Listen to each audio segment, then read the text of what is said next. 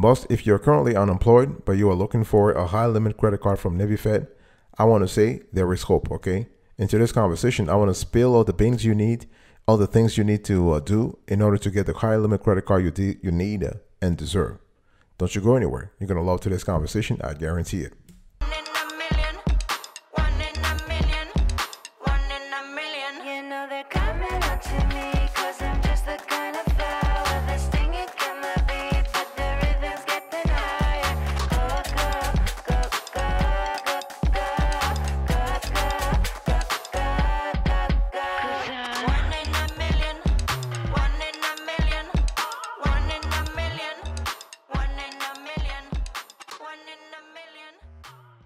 Welcome back, folks, to another edition of the Awesome Sweaty Kiwi Show. How are you today? I hope you are doing fantastic. I'm doing marvelous, if you were to ask me. If you are doing as great as I am, go grab a cup of coffee, or tea, or vodka, and let's roll. In today's conversation, I want to give you the step-by-step you need to follow if you are trying to get a Navy Fed credit card with no job. Okay, if you are unemployed right now, this is a temporary situation. You have to apply. You have to use a certain steps. There is a certain logic. There is a certain formula that I want to share with you in terms of applying for a Navy Fed credit card with no job. The first thing is you need to demonstrate liquidity. This is really important. The thing what I'm trying to say here is that people sometimes confuse unemployment with lack of cash flows. Okay, you can be unemployed. In other words, you don't have a regular 9-to-5 job, but you have other sources of income. You might get alimony, you might get some dividend income, you might have some side gigs and whatnot. So it's important to demonstrate how you will pay back whatever charge, whatever expense you charge on the card, because Navy Fed is really worried about default risk, right? They're worried about CUR. You have a high credit utilization ratio on the card. So if you are able to explain to them very clearly how you are going to pay back whatever you charge on the card, that's a great point for you. And this has nothing to do with your job status, by the way. Okay, it's very important that we segregate your job status, that's one thing, from your cash flow situation. And when we talk about liquidity, we're talking about your cash flows. Okay, and you can actually determine your cash flows through your budget or through a statement called an accounting statement called your personal cash flow statement. Okay, it's really important that whatever method you use to calculate your cash flows, you have to be able to have a number at the end of the month. So what's your number, boss? What's your number? Is it 1,000? Is it 1,500? In other words, you still eating 3 times a day, right? Even though you don't have a job, you are getting the cash from somewhere. So you have to be in a situation where you have to explain that cash flow that you have. Okay, and one thing I also want to say here is that you want to be in a situation constantly. When we talk about not having a job, you are put in a situation where you have to constantly improve your cash flow. You have to constantly find side jobs. You have to find side gigs. You need to work 2 jobs or 3 jobs. Okay, so unemployment is a relatively, I would say, temporary situation. I mean, it should be anyway. You don't want to have a full-time unemployment. This is there is a dichotomy here in that phrase. But you want to be in a situation where you explain to Navy Fed that you will have enough cash flows to repay whatever you charge on the card. What I'm trying to say here is that you don't have this kind of conversation. You cannot have it. You cannot have it online. If you apply online, you cannot have it. But if you apply over the phone or you apply at a branch, you can have it.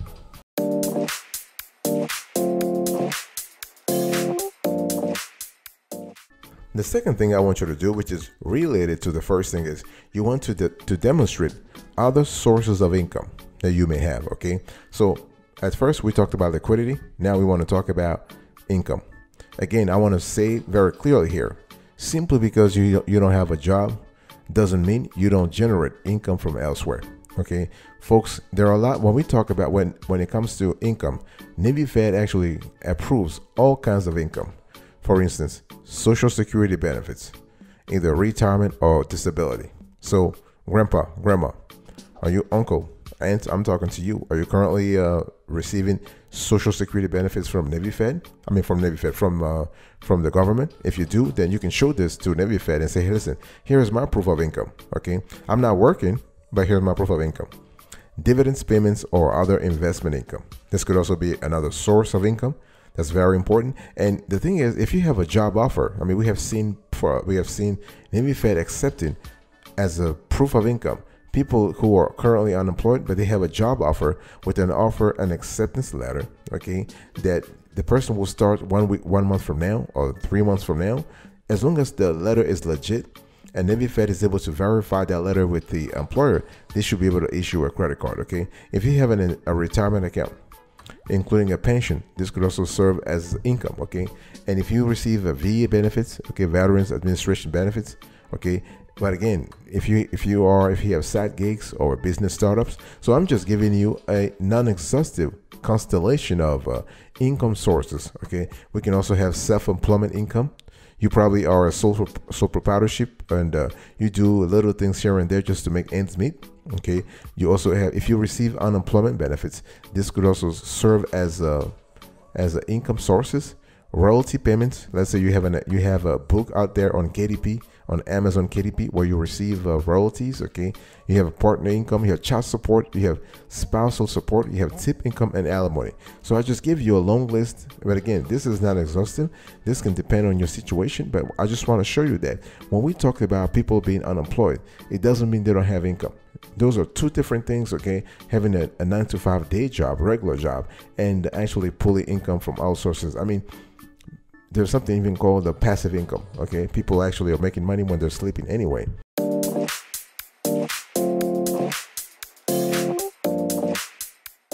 The third thing I want you to think about, boss, if you are trying to have a high limit credit card from Navy Fed and you are unemployed, you have to care about your FICO score. I mean, you knew I was going to talk about that anyway. I mean, there's no way we are going to have a serious discussion about credit cards and Navy Fed credit cards for that matter without touching on the essential, or on the quintessential point of maintaining a decent credit score. And one thing I want to say here is that when we talk about FICO score, we're not just talking about something that is static. That's one thing people make a mistake about. You know, they checked their credit score maybe 3 months ago and they were at 675. And then they were thinking that today, 90 days later or 180 days later, it's still 675. No, a FICO score is updated every month and it's something very dynamic. Okay, so you want to be in a situation where you're constantly improving your FICO score. You're constantly making sure that your accounts are up to date, that your accounts don't have any kind of a derogatory or adverse or negative or detrimental effects. Okay, because you really want to fight detrimental effects as soon as possible. You want to contact the data furnishers. I mean, everything you need to do. Okay, everything you need to do to actually make sure your FICO reports are accurate. Do it. You know, and so it's not about always being in a situation where you are constantly fighting for something. No, it is something you need to have. Your FICO score must be accurate, because Navy Fed will make sure that your FICO score is accurate. Okay, and Navy Fed pulls TransUnion, okay, which have the Vantage Score 2.0, but there is a strong correlation between your FICO score and the Vantage Score 2.0. What I'm trying to say here is that whatever you can do to improve your FICO score, to improve your financial situation, do it. Okay, you can improve your debt utilization ratio, your credit utilization ratio. Okay, you can ask for a little grace. I mean, whatever you can do. Okay, so you have it's totally up to you. But my point here is that your FICO score is important, especially if you don't have a job. Navy Fed is going to scrutinize the other parts, the other components of your financial life to make sure things are clean.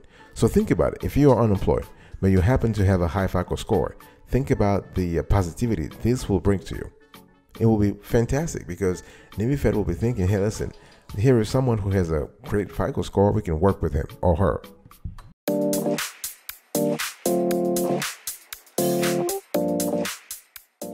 I want to talk about card fitness.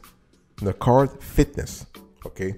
The thing here is that when you are unemployed and you are looking for a Navy Fed credit card, you cannot go for all 4 or 6 credit cards. No. Navy Fed has 6 credit cards, I believe. Yeah. And you can't go for all 6 credit cards.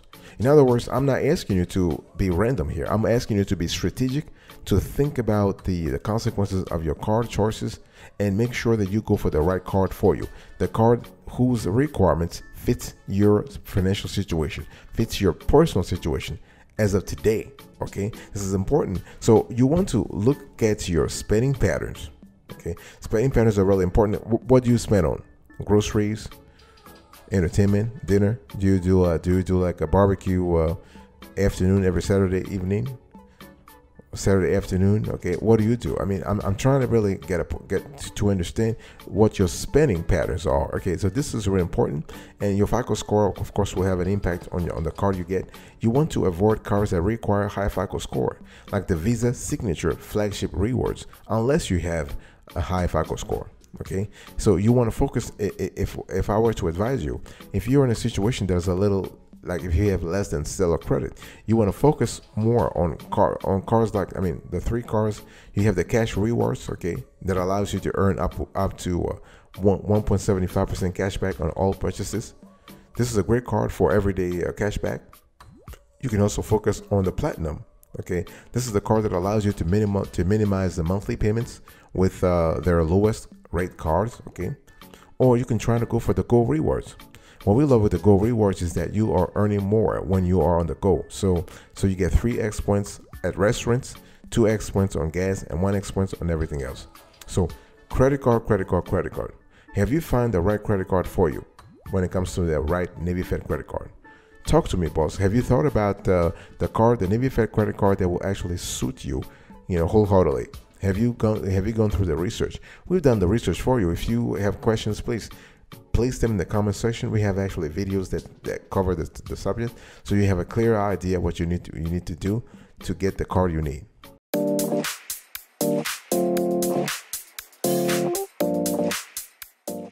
I want to talk to you now about your NFCU MPR. I want to talk about Navy Fed banking relationship, and this is an important topic. And people always ask the questions: how much do I need to put? Okay, so how much are we talking about? And our answer is very simple. There is no set amounts, but at a minimum, if you have 3 digits, that's kind of cool. In other words, if you want Navy Fed to take you seriously, you got to have more than $1,000 in various credit and savings accounts. Okay, if you have 4 digits, that's what I meant, 4 digits. If you have 300 or 400, whatever, it's a good start, but it's not going to change anything.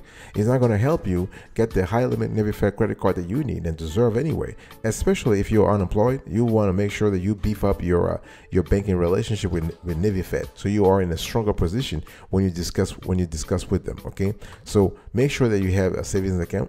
Make sure that you have a checking account. That's important. If you have extra money, if you want to, you can explore their CDs. They have great CDs with wonderful APYs, okay? And explore their money market accounts. This also have great APYs, so those are really good, okay? And one thing I want to tell everybody here is that we got to be serious about also buttressing, about solidifying our financial future. Because right now, I always say this, okay? Right now, you are in your 20s, your 30s, your 40s, and you're thinking, listen, I'll always be strong and vigorous. No, this life is crazy, okay? Once you hit 60 or 70, you have a new slew of diseases, okay, of medical conditions and whatnot. So the whole thing is you need to have extra cash to actually take care of those, because you will have insurance for sure, but there are certain things that will be out of pocket. Okay, so the point I'm trying to make is consider a retirement savings account with Navy Fed. Consider an individual retirement account. You want to give some thought, some serious thought to that right now, okay? This is some serious stuff, and it will allow you to actually be in a situation where you can control your future, okay? Navy Fed also offers an education savings account, so ESA. That's kind of cool because it allows you to be to save money for your children if that's what you want, or for yourself if that's what you want, okay? Consider also the Navy Federal Investment Services, which is the wealth management unit of Navy Fed. And if you are interested in if you have some extra cash, you want to open a bank account, you want to open a brokerage account, this could be great for you. I'll be right back right after this. Don't go anywhere.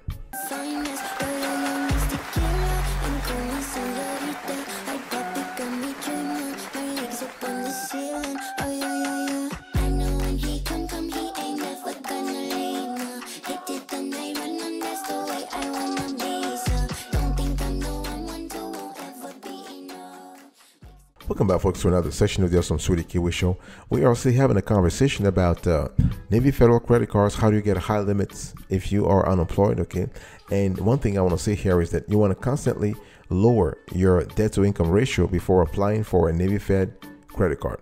Okay, this is really important. I mean, the credit card is going to help you, manage your finances better, but make sure that you have a low DTI. I mean, everybody talks about DTI as if this is something that is static. I said this before. DTI is a dynamic thing. It is a moving target, okay? But the target here should be what? Should be 20%. Some people say 30%. We say the same thing, but if you say 30%, you probably and you achieved 35%, that's really bad. But if you say 20% and you achieved 25%, that's still good. Okay, so that's why we want to go for the most extreme number. Some people even love a single-digit MPR, a single-digit DTI. This is really good. So the lower your DTI, the better it is for you. Okay, so you need to think about what really matters in terms of so what really affects your DTI. Well, DTI means your debt to income ratio. So you put on top of the fraction, this fraction, you put all debt payments divided by your gross income. Now you probably have no gross income right now in terms of a regular 9-to-5 job, but you probably have let's say you have a seasonal job, you have a temp job, you have a cyclical job, you have unemployment, you'll receive something. So what will happen here is that your income will go down. If your income goes down and your debt does not go down, what will happen is you will have a very high DTI, and you don't want that. You definitely don't want that. Okay, so you want to constantly pay off your bills. You want to find a way to reduce your cost of living. In other words, you have to reduce the expenses you charge on the card while you're being unemployed, because that's what really matters. You need to survive. You need to survive in this short period where things are tight, where you are constantly thinking about what tomorrow is going to bring. But the most important thing is you want to be in a situation where you are able to lower your DTI by lowering your expenses, by living within your means, okay, by monitoring your DTI every month. So you know that, okay, this last month I was at 40% or 50%. This month I am at 25% or 10%. So this will boost your confidence.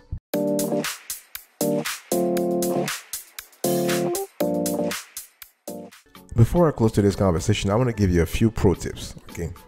And it's really important to understand that when we talk in general about Navy Fed credit cards, people just have a card that they love the design. Yeah, the funny thing is some people get a card because of they love the design, but this is a childish, boss.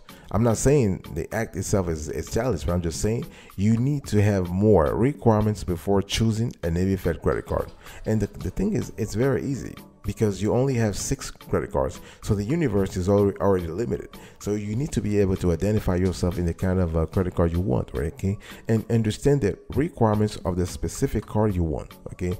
In terms of the age, the income, the residency or citizenship, the credit score, okay? You also want to think about the information that you need to figure out how you can fill out an application, a credit card application. So we're talking about personal information such as full name, date of birth, social security number. Okay, your social is important, your country of citizenship, and in your contact information in that section on the application form, you have the address, the email address, okay, the phone number. This is important. And they want to know more about your financial information also, okay? So your employment status. So Navy Fed wants to know, your financial information. You're not employed right now. It's okay. But are you getting money from elsewhere? Okay. What is your total annual income, excluding the 9-to-5 that you don't have at the moment? Do you have what is your non-taxable annual income? Okay. So what are your monthly housing costs? Okay. What is your bank account information? So my thing is that you have to be in a situation where you constantly improve those metrics. You constantly make sure that you are providing data to a Navy Fed, to Navy Fed, okay? And also, one thing I want to say here is that think if having an authorized user can also help you. And they'll also ask you some kind of balance transfer deals. One thing we have seen over and over again is that if you actually apply at a branch, and I've said this before, I will say it again, I'll keep saying it until people change. If you apply at a branch, if you're able to go one morning afternoon to a branch, they will explain everything to you. They will explain everything to you, and that's what you want. You want to actually boost your chances of approval. You don't want to walk around and just be like, listen, I have to do this grind, and this is grinding. No. You want to actually be in a position where you contact an Navy Fed branch and you have a conversation.